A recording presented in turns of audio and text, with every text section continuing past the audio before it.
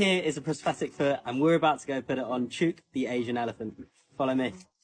Chook sadly lost his foot to a snare when he was young and was rescued by the Wildlife Alliance and lives at their rescue centre in Cambodia. So the team provide him a prosthetic foot every 6 months, which my family's charity Paradise Wildlife Park donates the funds for.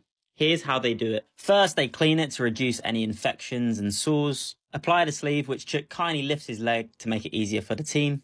And the foot goes on, which is made from recycled tyres and plastics and foam, just so it's comfortable for him. And this is all done through positive reinforcement training. He's given a juicy coconut as a reward. And there you have it, a prosthetic foot for Chook, the Asian elephant. And now he's able to walk, run and swim freely without any pain. So you know what to do. Blow this up for Chook.